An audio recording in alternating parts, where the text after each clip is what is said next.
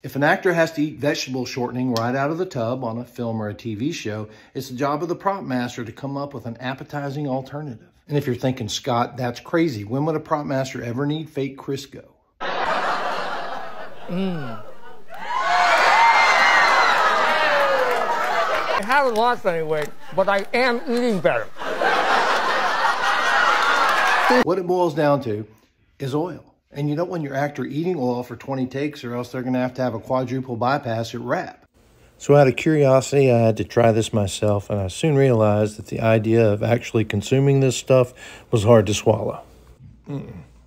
So I removed a couple inches of the shortening and then put in a foil false bottom. Then added fluffy white icing and then refrigerated it to get the texture right. You could make your own icing, but I suggest buying it at the store because that's a way of shortening the process.